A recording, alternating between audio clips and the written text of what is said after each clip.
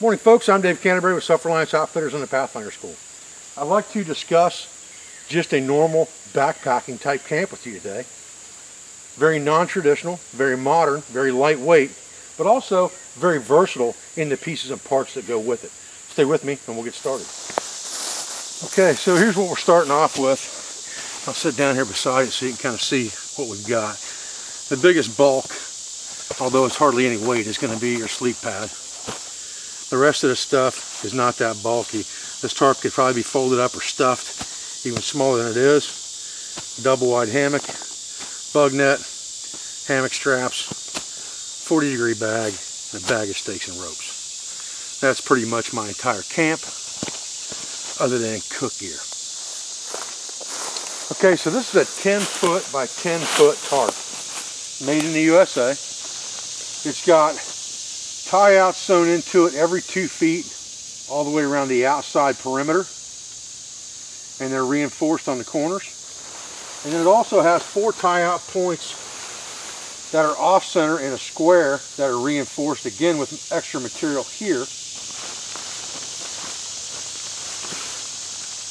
and reinforced on the underside so that you have more versatility in your shelter setup. Alright, so I went ahead and stretched this thing out in the center between 2 trees so you could kind of get a better feel for where those tie-out points are that are squared in the center of that tarp. You got 2 on this side, 2 on the other side, about 1.5 feet back from the center point on both sides.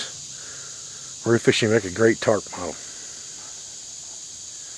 Alright, so this shows you what a full-size hammock, and this is a double width Trek Light 10-foot hammock basically. So it shows you what that looks like hung at a pretty close hang angle underneath that tarp.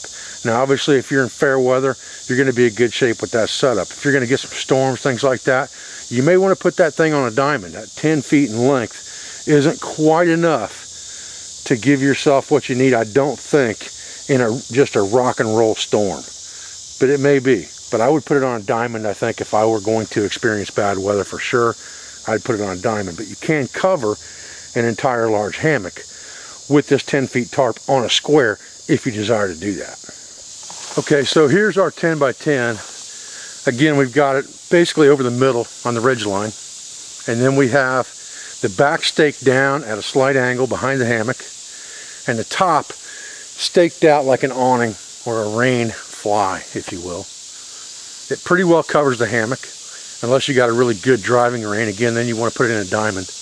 But it gives you a lot of workspace and a large footprint underneath that hammock that's protected to give you, at a minimum, shade, but also protection from weather. And these lines on the corners are easily enough to adjust with a trucker's hitch to drop the pitch on the tree or stake that they're tied to.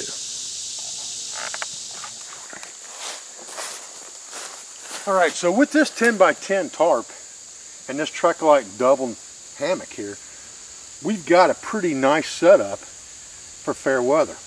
Now I've added a Thermarest, what's called a ridge rest pad in here, and it weighs almost nothing.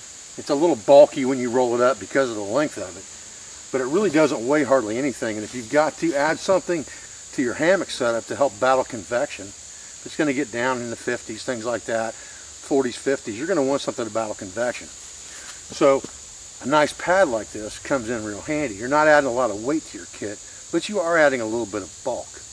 Now beyond that, there's 2 other accessories that I'd probably come up with to put in here to make it a smoothing it camp as far as the shelter system goes if I were just backpacking. And now we're not talking about traditional camping right now with oilcloth and canvas and wool. We're talking about a little bit lighter weight kit where we can go out in the woods and do some bushcrafting and do some smoothing it around camp and not have to carry a lot of weight. You know, the total weight of this system is going to be way less, and I mean way less, than 10 pounds when it's all said and done. So we've got our double hammock, we've got our Thermarest pad, we've got our nice new 10 by 10 tarp over top of this thing, and now we're going to add 2 more things to this kit to really make it good. Stay with me. Okay, so the next thing I'm going to add to this kit is just going to be like a 40-degree sleeping bag and a compression sack. And this thing doesn't weigh hardly anything. But it's going to give me a little bit more protection inside this hammock if it's going to get cold at night. Now, a wool blanket is a solid add as well. A lightweight wool blanket like the Pathfinder blanket would be a solid add. If you want something more versatile than a sleeping bag, something you could use for outerwear, wrap around and sit around the campfire, carry the wool blanket. There's nothing wrong with mixing the traditional with the modern.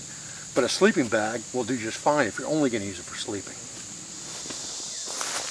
Okay, so the last thing in this kit would be a bug net. And this is a separate bug net. It's a Trek-Lite bug net that's separate from the hammock. And a lot of guys like bug nets that are attached to the hammock. And they're okay. I like them that way too. But a detachable bug net like this that just slides off the hammock and has zippers to get into it, just like this, make it real simple. And the versatility of this system is much more vast than the versatility of a system that's connected together, because you can't take the net off if you don't want it. If you just want to stretch the hammock out and take a quick nap during the day, you don't want that bug net in your face holding any heat or anything like that on a warm day, you don't have to have the bug net on there. The other thing is being able to take this bug net off lends itself to being able to use it for other things besides just a hammock net, because remember, it is a net. Now, we're not talking about survival here really, we're talking more about camping and packing and trekking and things like that.